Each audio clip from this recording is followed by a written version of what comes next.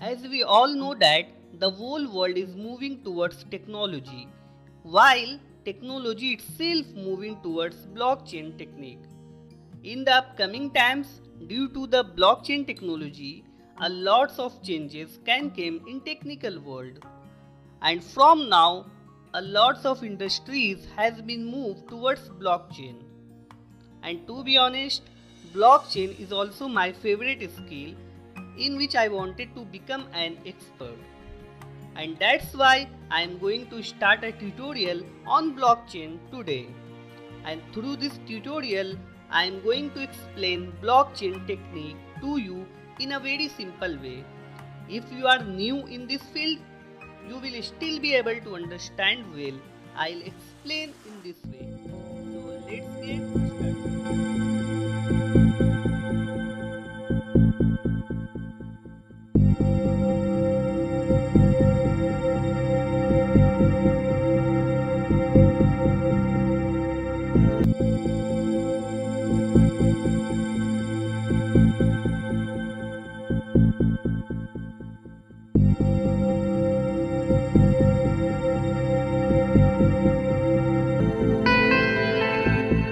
Welcome back to all of you on my channel. This is Samiruddin and you are watching Samiruddin Consultancy YouTube channel.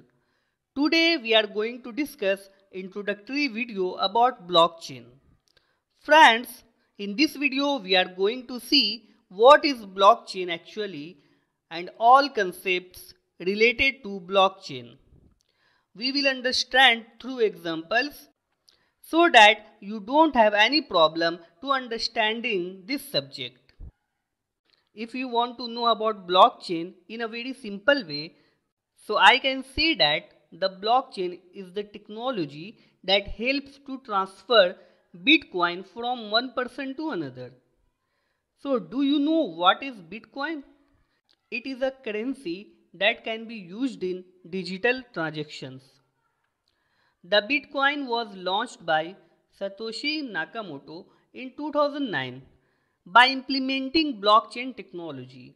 While the blockchain technology was released in 1991 by the group of peoples, but at that time the blockchain was not given much importance. And when the Bitcoin was launched using blockchain technology in 2009, it gained importance and so it emerged in the world. Let's understand with a simple example. Suppose you have a documents folder in your system. A time will come when folder will be filled, then what will you do? Then you will create another document folder and move the documents in it. And when it's fill up, you will create a third folder. And by doing this repeatedly, it creates a folder chain. Similarly, the blockchain contains of blocks instead of folders. These are the blocks that store data, previous hash and current hash. Block can contain different types of data. It depends on which industry data will be stored in the block. Let's suppose it is Bitcoin block. The Bitcoin's block contains the transaction details inside the data part. These are connected to each other through hash function. If you are wondering what is hash, if you have read the linked list, then you will know that each of its node has the address of its previous node and the next node. In the same way here, every block has address of its previous block in previous hash function and the address of next block in current hash function. Basically, hash connects all blocks to each other. Suppose this is the first block of Bitcoin.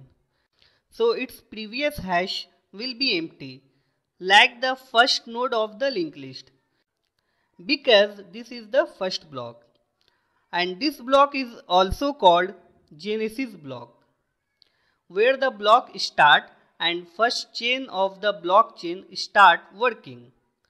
When the data inserted into it, a current hash function is generated in it. And when the second block is created,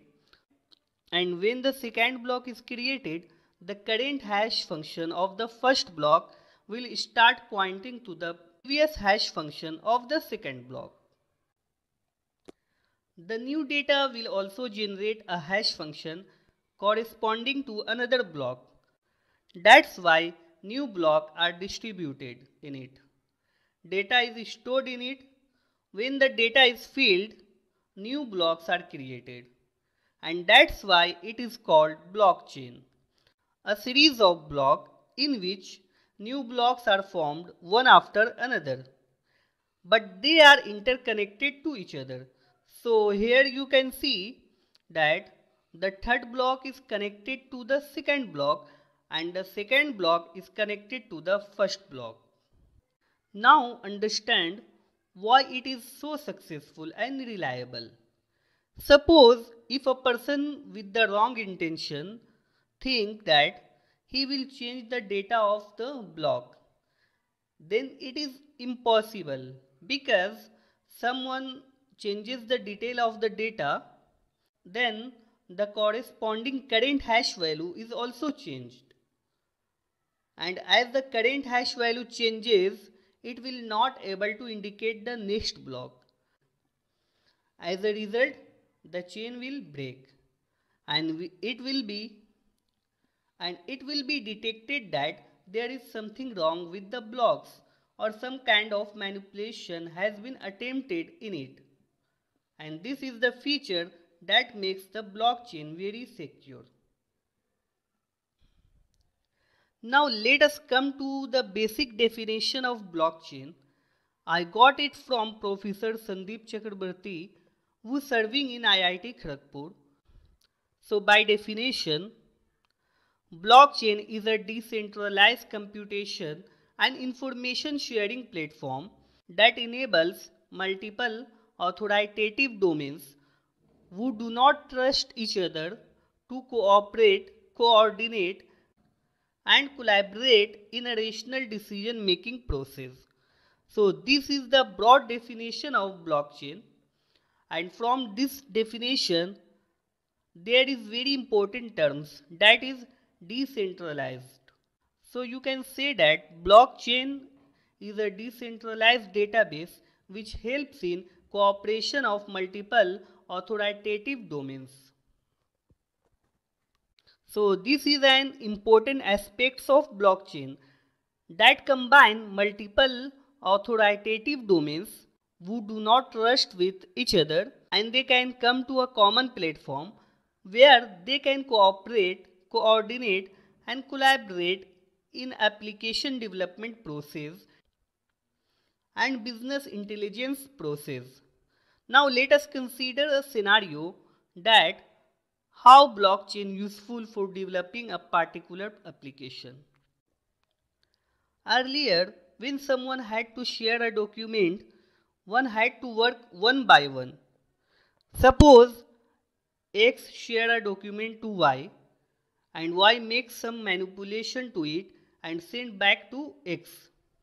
So this was traditional way of sharing documents.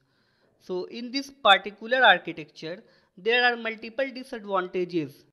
First problem is that both X and Y cannot edit a document simultaneously. That is fundamental problem of this architecture. In this kind of architecture, both are dependent to each other because if the code is not edited by X and does not return to Z, then Y will not able to do its job. Now let's look at another case. Suppose in case of Google Docs platform, both can also edit and write documents simultaneously. But the problem with this is that this is a centralized platform. So the major disadvantage of this centralized platform is that it works as a single point of failure.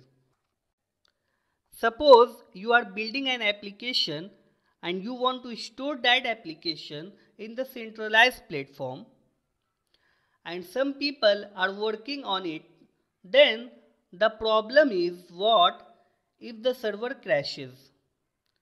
And in this case the entire informations will get lost except you have a backup. And this is the reason that distributed platform like blockchain is more trusted than centralized platform because blockchain ensure that information consistency maintained between the document which X and Y working together, and it will help you to make better coordination where X will keep his copy of document and Y got his document file, and they can independently working on their own copy of document, and by the help of blockchain their information synchronized with each other so that both X and Y can able to access most updated copy without any restrictions. So that is advantage of blockchain technology. Now let us understand that we can send money to each other with the help of traditional banking system. Then what is the function of blockchain here?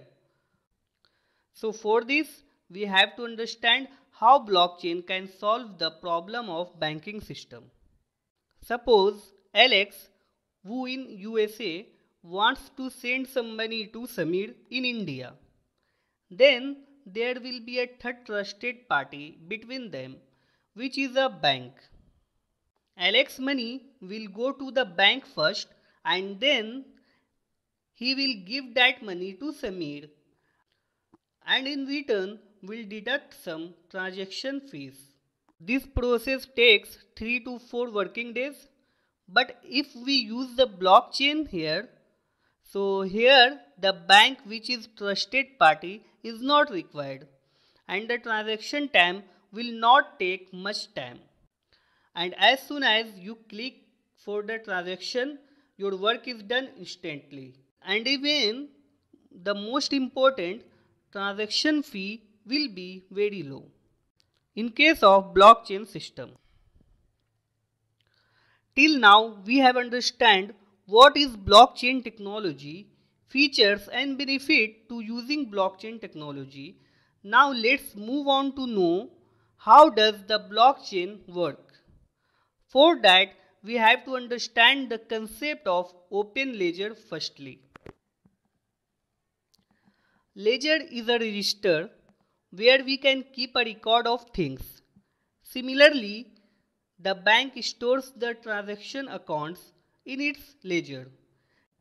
In the same way, this ledger is open in a blockchain and that is public. So let's take an example to understand it properly.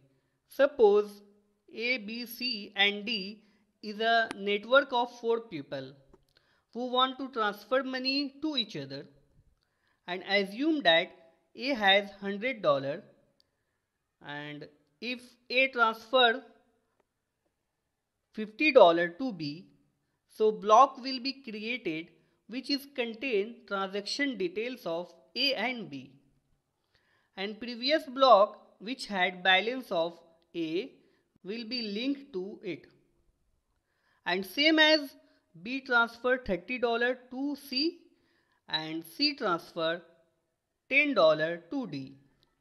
So these transactions will updated on all nodes. That means everyone contain the information of all transactions. Now suppose A wants to transfer $80 to C, and by looking in this public ledger you can see that updated value of A only $50. So A has only $50 in his hand. Even if A want to make this transaction, then it will be an invalid transaction. And then that invalid transaction will block and it not reflected to public ledger.